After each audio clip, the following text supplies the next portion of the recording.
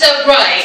Wouldn't it just be so wrong? Wouldn't it just be so wonderful if I did my entire set in a British accent? And then by the end of the show, all of you would want to shag me, but then I would also want to shag me, and unfortunately for you, only I would get to shag me.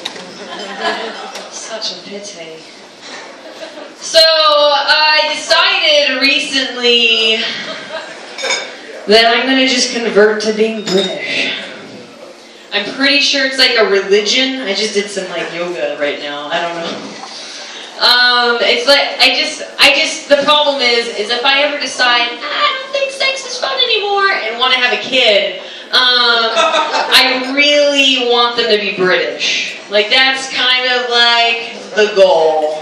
And the problem is I'm not British, and I don't want my friends questioning me and how I want to raise my British baby. So I'm just going to convert. I think that's the plan. So I have a friend. She really enjoys my comedy and everything. But she asked me the other day. She's like, why don't you talk about the sex? Why don't you just talk about the sex? I don't know why you just don't talk about the sex. And I'm like, well, maybe I should start having sex first to talk about the sex. But you see, the thing is I got out of a relationship a few months ago, and when before you're in a relationship, you're like, yeah, I'm single and I'm great and I have titties, yeah, motherfucker. And then you're like in a relationship, and then you're out of it, and you're like, I'm single and all I have is my titties.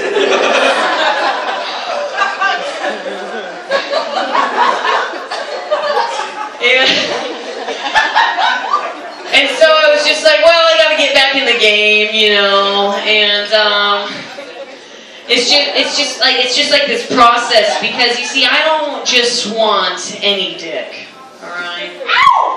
I want the dick. I want a gentleman dick that's gonna call me the next morning and just, really woo me.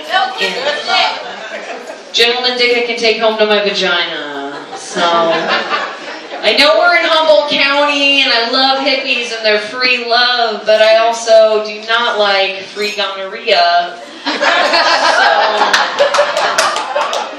it's not really appealing.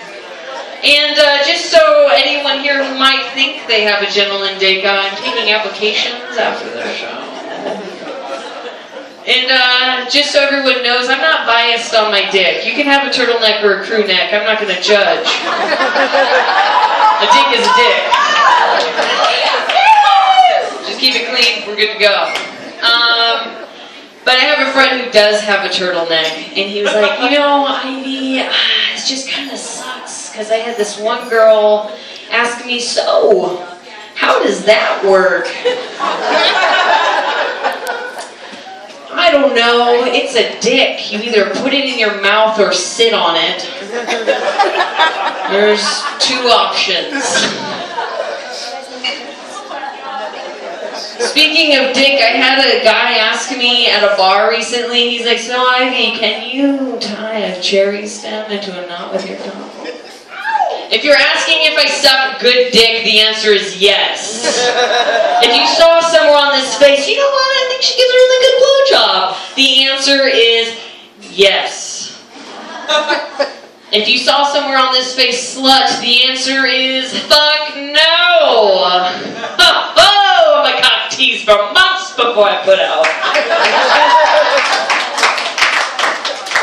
But who would want to have their dick sucked in the fashion of cherry stem knotting? I don't know, that just looks like there's like teeth involved. It's like, it's like someone's flicking